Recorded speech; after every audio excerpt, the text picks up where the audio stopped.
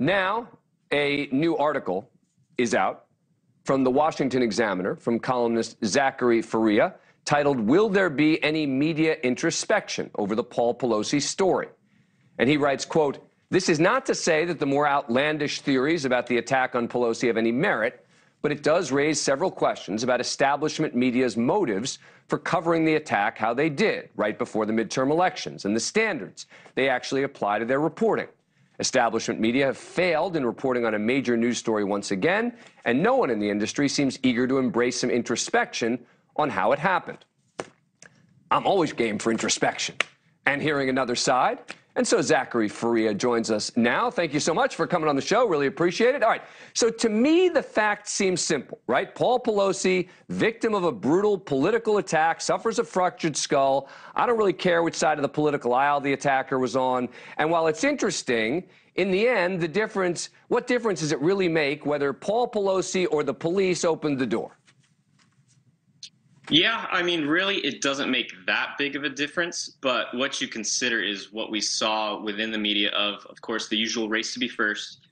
Politico at first reported that there was an unidentified person that opened the door, which implied that it was a third person there in the room. And obviously, people had questions because this is a major story. So people had questions. Did that person know Paul Pelosi? Did he know the assailant? Who was this person? Why did we not know who it was? And then it comes out that the police say, no, there wasn't an identified person. And then the New York Times turns around and points at right-wing media and says, well, right-wing media is now spreading misinformation. No one's going to confuse Politico with right-wing media. So that's sort of the pull that you have here between right-wing media continuing to do the just asking questions routine and left-wing media sort of trying to cover their own faulty reporting standards. But again, I just don't think that there's anything. I mean, I hear you. There have been some media errors here, right? I talked about the guy, the entity that reported about the underwear. I think you're right. The Politico story was wrong, and there should be a correction apology. I don't know if there was. There's been some inaccurate reporting. But do you feel that we know what happened? Or are you still one of these people who are saying, I've got all these questions. There's so many unanswered questions here. As I just played some of the folks on Fox saying, I don't think there are any significant unanswered questions. Right. I think there's questions about minor details that are interesting to know, but I don't think we have any major questions about exactly what happened. But we do have a lot more questions about the media standards that were invoked in covering this story, because the story did happen right before the midterms. And what you saw was a push from media to make this about right-wing, dangerous right-wing rhetoric. You saw Margaret Brennan on CBS. For example, demanded that Tom Emmer take down Republican ads that mentioned Nancy Pelosi because this divisive rhetoric was responsible for the attack. And so obviously you see a sort of reflexive push from right-wing media trying to raise all these other questions, some of which were legitimate at the time, some of which now it's kind of just egging along the story.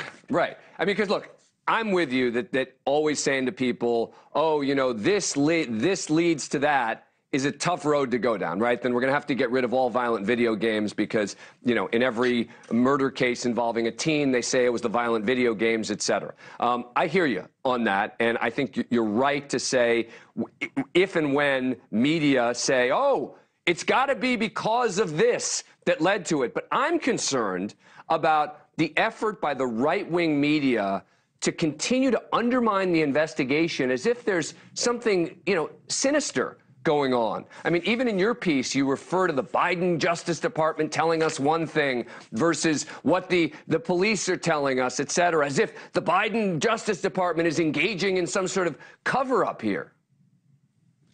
Well, no, what I put in my piece was that I was wondering why NBC would pull that report with very little explanation at the time, and why Miguel Almaguer hasn't appeared on the network since then. The question was, I don't believe there's some grand conspiracy theory here, but NBC did pull a report that NBC Bay Area seemingly confirmed with a source that viewed the body cam footage, according to their reporter. And there was question about why would they do that, and why would they do that with very little explanation. And I figured maybe it's just them trying not to contradict the Biden Justice Department. That's a totally reasonable. Is it really reasonable? See, this is where we were in agreement on just about everything, and then you start saying it's reasonable to say, oh, well, the Biden Justice Department put pressure on them, et cetera. I mean, why isn't it just? That's not what I said. Okay, then go ahead. I'll let you clarify. Go ahead.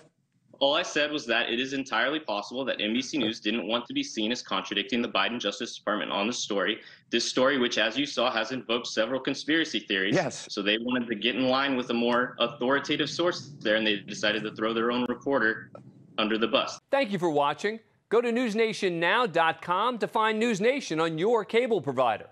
And don't forget to click the red subscribe button below to get more of NewsNation's fact-driven, unbiased coverage.